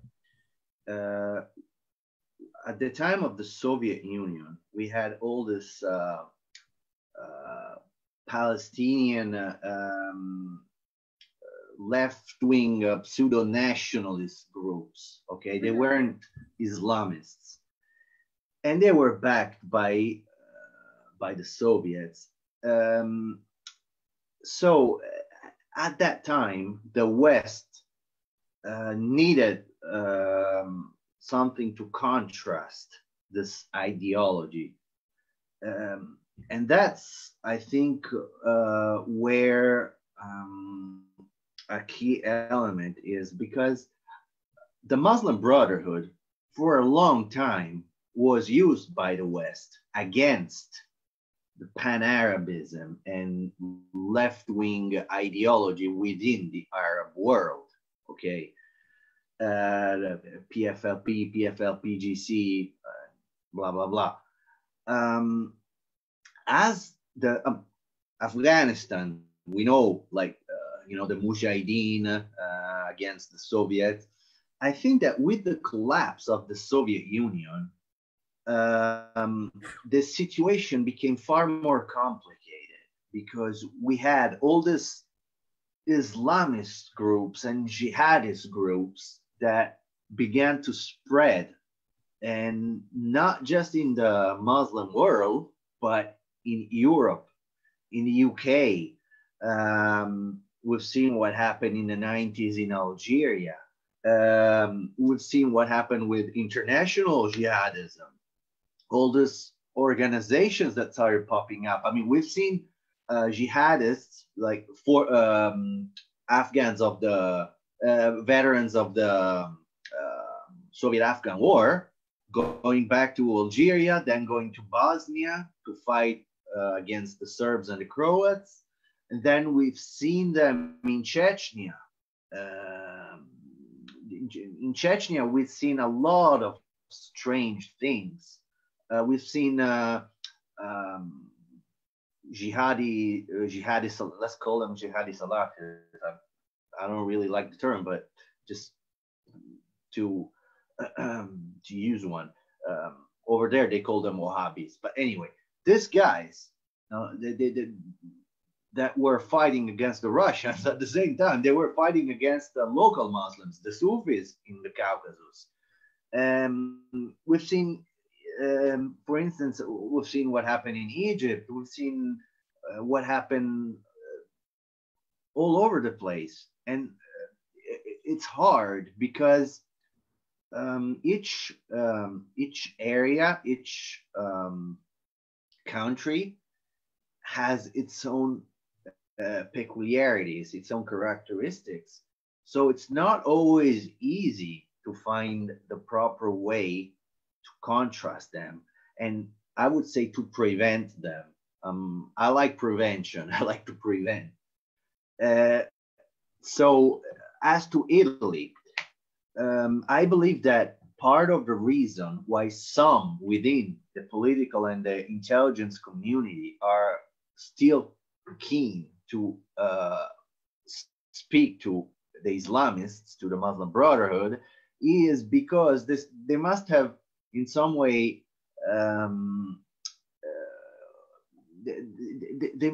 they must still feel that heritage of using them against I don't know who, because the Soviet Union is not there anymore, so it doesn't make sense to me. In one case, I remember being told, do you know who is the biggest country that sponsors Hamas? I'm talking about, this was, I think, in early 2014, if I recall correctly. And, well, Iran, for instance, we know Qatar, no, Saudi Arabia. I'm talking about the intelligence community here. I was like, Saudi Arabia, okay, that doesn't, Right. It doesn't sound right to me. No, because officially Hamas is listed as a terrorist organization in Saudi Arabia. Exactly, So, exactly. But this was during the Egyptian turmoil, Morsi, Al-Sisi. So I interpreted this as a way to, discredit those who were supporting Al-Sisi. That's how, this is my own interpretation, okay? And again, but could it be that the Saudi intelligence is suffering from the same problem as what you just described in Italy, and what is very likely the case with the United States and frankly every country on planet Earth, having those internal intelligence sectors, especially given the fact that Saudi Arabia has gone through a political transition, but which did not necessarily transmit to the complete transition on intelligence. You can't just fire everybody and hire a whole new host of new people with a new mindset the moment you take power, No, especially if you don't have complete power to begin with. So then, one can only surmise that there is a mixture of approaches, ideologies, and yeah, that's the thing. I mean, there's no main line that is being followed. There are sectors that sometimes, belonging to the same apparatus that work against each other. And that is a problem because, and here it's even worse because, there's also a political line that is not clear. I mean, think about Salvini. I mean, before he speaks against Qatar because they finance terrorism and they're extremists, and then when he goes to power, he totally changes. He drastically changes his mind. I mean, this is schizophrenic. I'm not saying that Salvini is schizophrenic. I mean, this attitude is schizophrenic. It's contradicting. I mean, if you say something, corruption. Let's just put it out there. It's just obvious corruption.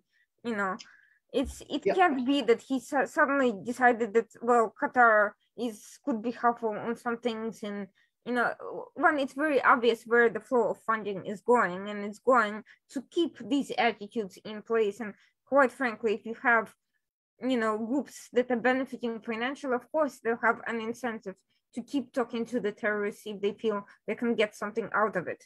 Of course. There's the incentive system that incentivizes particular approaches, whether in intelligence, in politics, or in any structure.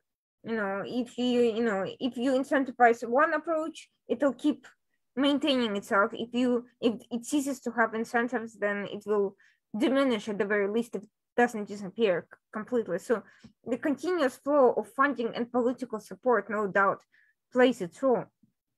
For a second, I wanted to shift to a more specific case scenario, which is the Amri case and that whole system of study group cells. Now, you mentioned the peculiarities in that particular case related to Germany and so forth.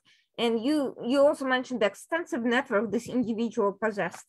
First of all, I'm kind of curious, what happened as a result of investigations of that network? And second, have any of them been traced to his early prison days when he was radicalized? Were any members of that network members of a particular study group that he may have had?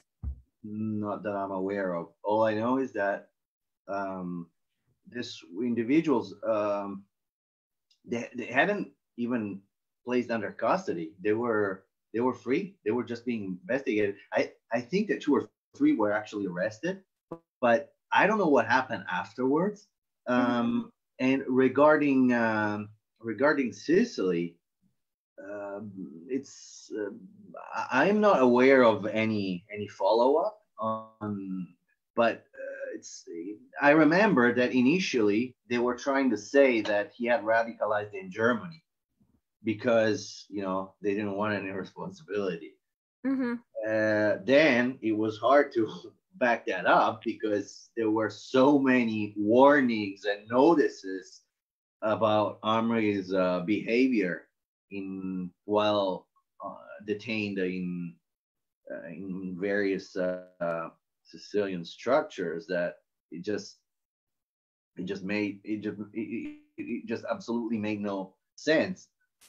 A lot of people are still wondering why and how Amri managed to get the contact of Abu Wala in Germany, because Abu Wala was a very paranoid and suspicious individual.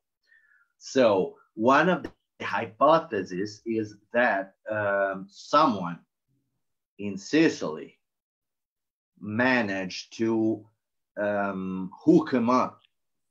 He got hooked up somehow with Abu Wala's group in Germany, but I don't have any clear evidence, and I don't know if anyone does actually, but it's very from what you're telling me, what should have happened, and once you get some potential, even suspicion that there may be a link between one terrorist contact in one country and a well-known cell in Germany or whichever other country, there should have been a joint investigation into the networks of both groups. Clearly, something is amiss if that did not happen. That often, look, a lot of times inside one country, one police corps doesn't speak to the other. Intelligence, they're like, everyone is always very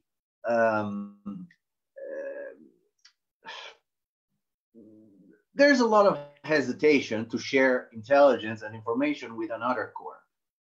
Why? I don't know. I mean, it doesn't make sense to me. So you can imagine between one country and another. But that doesn't go anywhere. We're not going anywhere if we work in such a way. Remember when I said, there's no common foreign policy in Europe, and we know that. But I don't see an effort in terror investigations either. I mean, I'm not saying that they don't share information, but I'm saying that they don't do enough. That's what I'm saying. I mean, if a terrorist is able to reach the Italian coasts illegally, and there would be a lot to say about that, because I remember years ago, not too long ago, when there was this mantra that terrorists didn't come illegally, and that absolutely made no sense, and evidence proved it. But I mean, if a terrorist is able to be identified and just let go with a paper saying you have to leave in I can't remember, in a specific number of days, and then they just because we didn't know he was dangerous. He wasn't radicalized. You didn't know that he wasn't radicalized because it was proved that Aisawi was already a radical in Tunisia. So the fact that you didn't know, it means that something didn't work. And I'm not saying that it's the Italians' fault. I'm saying that maybe the Tunisians didn't tell the Italians. Why didn't the Tunisians? Of course, what do countries tend to do? Just it's better if they leave, because if they stay here, they will create issues here. So it's better if they go abroad. I'm not saying that it happens, and it happens everywhere, but it is not possible that we have terrorists that just simply transit through the territory, and they manage to go and perpetrate attacks. That's just not acceptable. And I mean, we have in the West, we have the tools to prevent this. It's just a matter of will, in my point of view. And now, one thing that I wanted to note is the change in methods from the 70s and 80s to the contemporary times.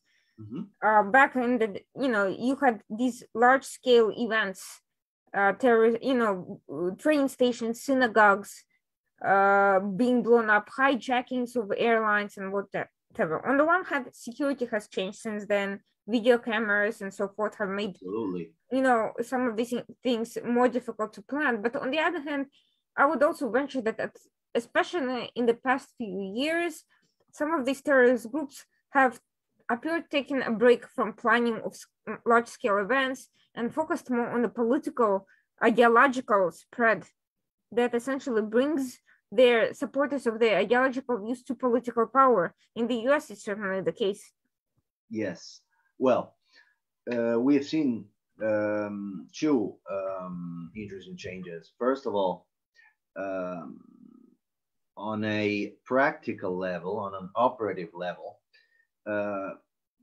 now everything is far more protected. When we talk about hard targets and soft targets are hard to attack. So synagogues are protected, institutional buildings are protected. it's far harder. We have a lot of technology that is used to, for prevention. Um, I must say that a lot of times we tend to refer a bit too much on technology, and we're losing the human intelligence part, which is very, very, very important. But as you correctly stated, yes, a lot of in a lot of cases we have seen this infiltration of Islamist extremist groups. Some now they're called political Islam, but we know what we're dealing with. We know what we're talking about. That are trying to infiltrate the political environment and the institutional environment in some cases, because they have a different strategy. Their objective is to rather infiltrate the system and change it from within, and that is a very dangerous strategy. That's a very dangerous phenomenon. We have seen it. We've seen it in America. We've seen it in the UK. We've seen it in Europe, and that it's not a short-term strategy. This is a long-term strategy. But if we're not careful, it is a very effective strategy. I have to say, one prime example of it is not in the US, not in Europe, which I could speak, until the end of the day, but Israel, where the current governing coalition, elected a group of leftist parties, a group of an Islamist party, and quite recently the Knesset voted down a bill that would expel families of terrorists from the country. So if Israel is taking this political approach, what can be said for other countries? If you can get elected as an Islamist in Israel, I know. And you can keep those very extremists that are causing constant problems politically, legally, in power, then you've already won. Absolutely. Then the thing is that it's something that we knew about this. It's not like it didn't come out of the blue. We knew about it. We knew what they were doing. I've seen it on plenty of occasions. Warnings were coming. Articles were being published. Things were being exposed. But if there's no political will to stop this, it will not be stopped. Okay, I remember. Look, a few years back in Milan, there was, the PD. The PD was basically we refer to the PD as the Troy horse of the Muslim Brotherhood of political Islam. They nominated a woman that for the city council of Milan. And she doesn't have any issues. But for instance, newspaper Il Giornale exposed how her mom was posting pro-Hamas posts on Facebook, and this created, some embarrassment among the political arena. Now, okay, it was her mom, it wasn't her. Okay, no doubt about that.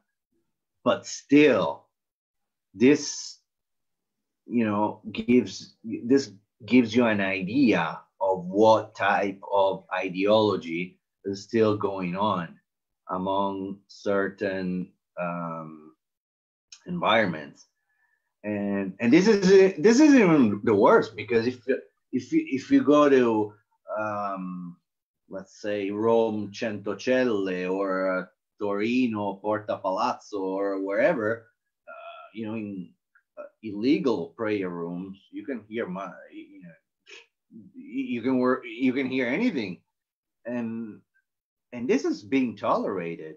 Okay, it's true. Italy also has a policy of expelling those who are considered a danger for national security.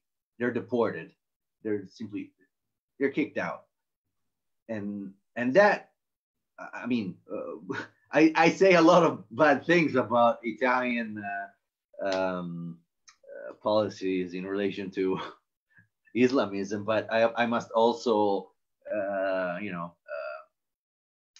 underline the things that do work. And this, even though some human rights organizations have raised questions about this, still, that probably did help in maintaining security. I mean, partially. But still, there are a lot of radical groups, radical individuals that are freely operating. And, if at some point they figure out the way to infiltrate the system, then we will have a problem. And again, this is far more dangerous than the short-term jihadist strategy.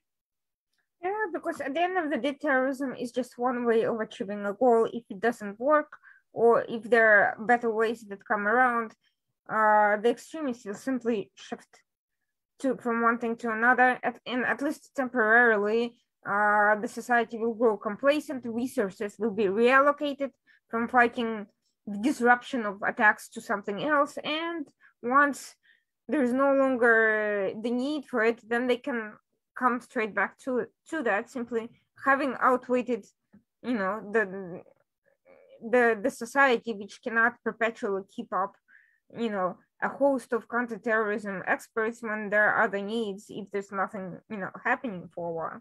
Absolutely.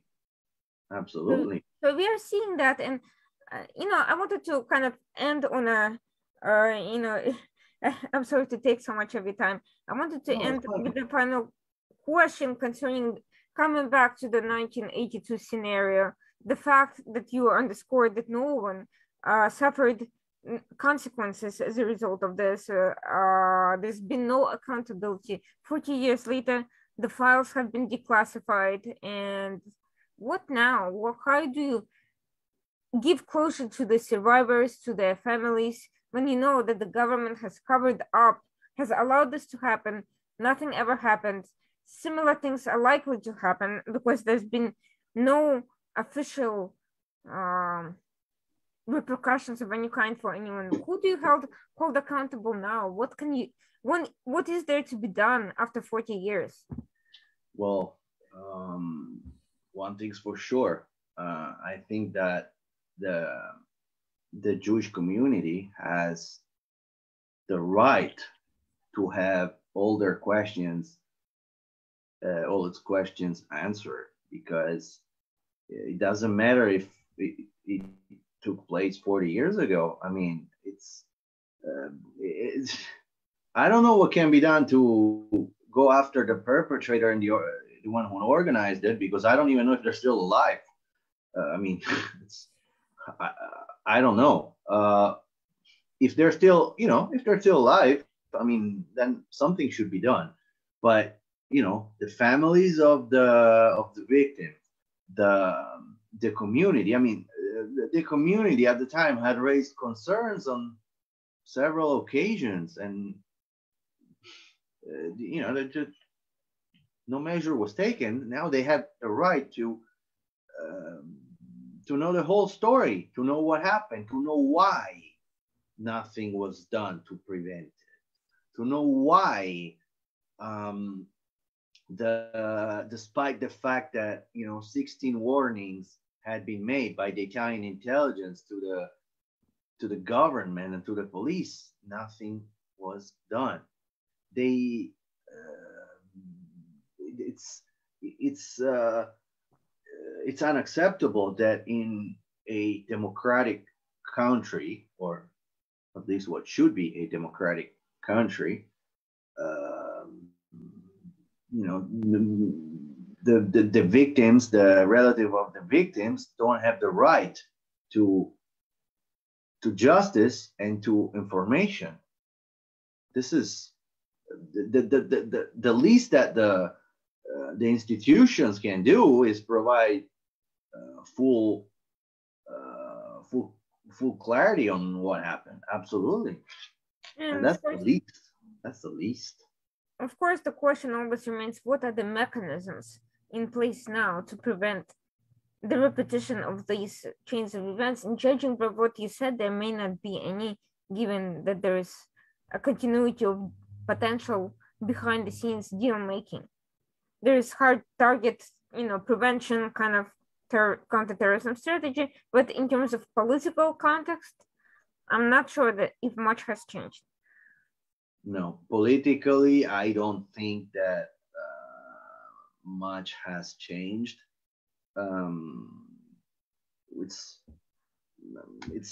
I guess it's obvious. I mean, all you really have to do is look at the foreign policy.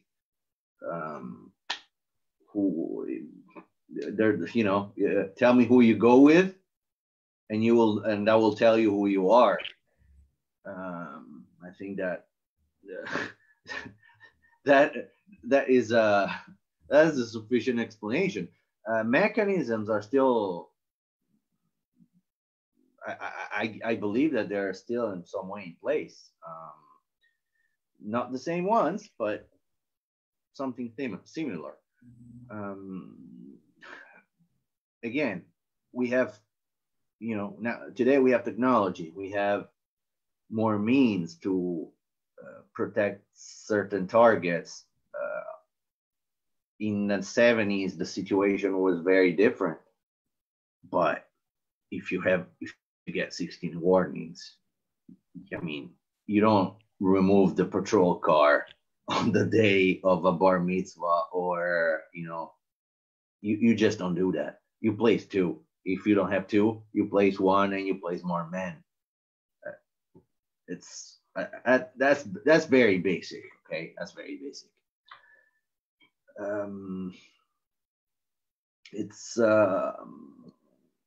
It's pretty much a political issue more than a security one. So at the end of the day, what we need to figure out is a way how to address these issues on ideological, political level, because at the end of the day, security is in the hands of decision makers. Exactly. You can have all the methods in the world, but if you don't apply them, what good are they? Now, intelligent response to politics. This has been the most fascinating and enlightening conversation, and I hope you actually end up writing a book on this, because frankly, there's a lack of English language resources about European security issues, and I think we could all benefit from sharing and discussing these points, these cases that you highlighted. There's almost nothing.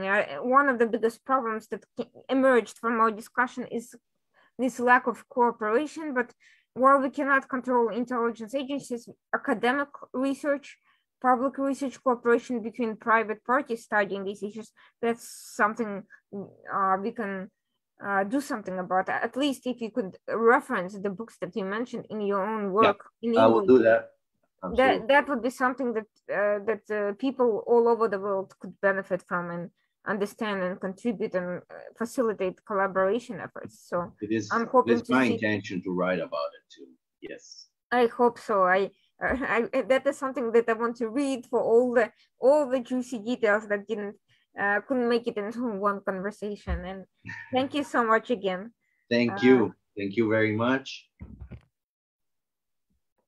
And I'll be sharing the video afterwards. Best of luck with everything, and I look forward to future discussions. I'm sure there'll be many.